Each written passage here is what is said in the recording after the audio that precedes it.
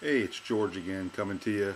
Today I just want to talk real quickly about, this is going to be a real short video, but why do betta fish, why do they sleep toward the top?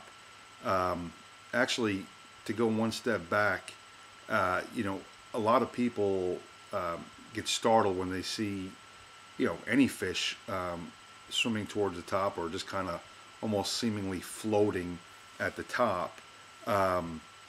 And with bettas, it's a little bit different.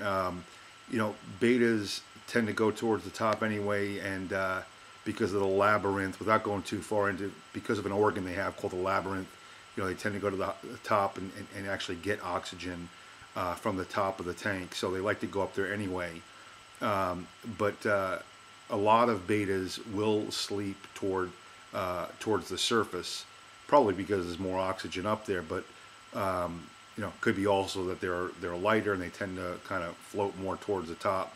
When they're in that hypnagogic state, that state of between dreaming and sleeping, and who knows exactly what's going through a betta's mind. But don't be startled if you see your betta sleeping toward the top.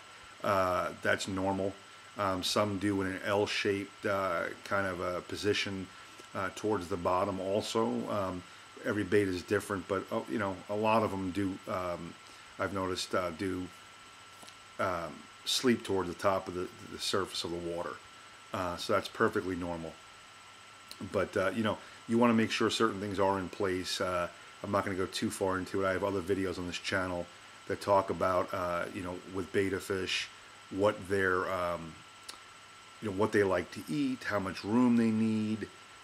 Keeping male bettas with other male bettas and those kind of things. So, but just specific to this question about, why do betta fish sleep toward the top of the surface, it's primarily because of oxygenation issues. But, just because your betta doesn't sleep towards the top, that doesn't mean anything either. So, unless they're floating belly up, you have nothing to be worried about. Okay? We'll see you around.